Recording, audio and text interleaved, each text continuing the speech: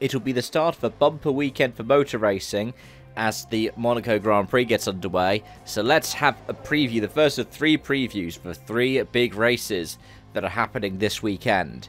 And yes, the Monaco Grand Prix is the first of 3. It's then followed up by the Indianapolis 500 and the Coca-Cola 600. My previews for the Coke 600 will happen tomorrow, and then the Indy 500 on Saturday. The reason being is because qualifying's already happened for Indy, it hasn't happened for the Coke 600 yet, and that will happen on the Saturday. So, Monaco, the Principality. I released this on the Wednesday because, well, traditionally, F1 would have its practice on the Thursday, because Thursday is part of the weekend in Monaco, in the Principality. But that's not been the case now for the past few years, and in fact, since the famous Lance Stroll incident with the TV direction, neither is the TV direction controlled by the ACM either. It's all controlled by FOM. That means you could expect Friday afternoon for practice 1 and practice 2, Saturday early afternoon, practice 3, qualifying going towards the early evening, and then a race 3 PM UK time for the Monaco Grand Prix. The one race in the F1 calendar where it's not over 305 kilometres.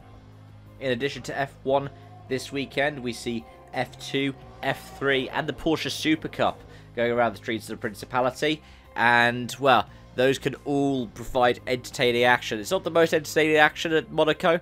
I still believe that that would be the case for the Formula E and the Monaco E-Prix.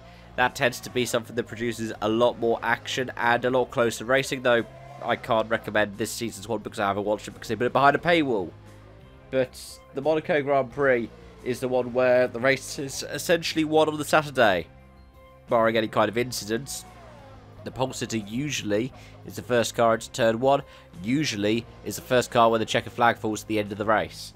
So, will it be another win for Max Verstappen, or will it be another one of the drivers for whom Monaco is a home race, because so many of them live in Monaco for the tax reasons?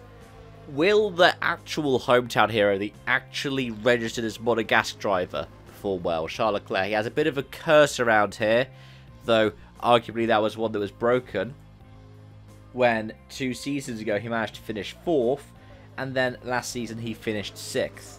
That said, he hasn't got on the podium at home, but it is better than previous attempts, such as 2021, where he didn't start, or 2019, the previous one, where he didn't finish, or 2018, where he also, well, he was classified that time, but didn't finish.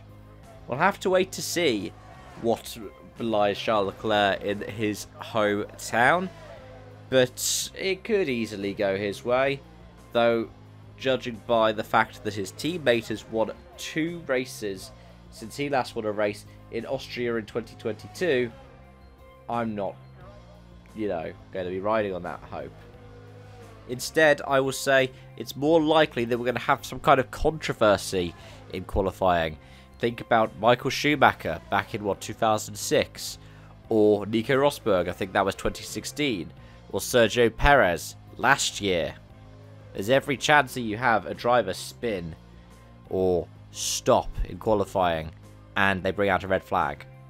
That is something that is surprisingly common at the Monaco Grand Prix.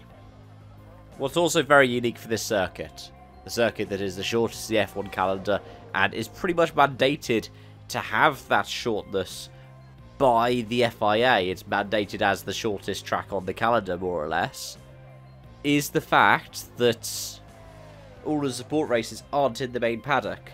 So you'll see some people having to take a long old drive to the pit lane for the start of, well, any of the support races. Anyways, since they've recently done some developments in the Principality, largely just renovations in a kind of way, it's why the WRC had to move back to Gap for this season at Service Park. Let me know your thoughts and any kind of predictions in the comment section down below. Thank you so much for watching, and I hope to see you again soon. Bye for now.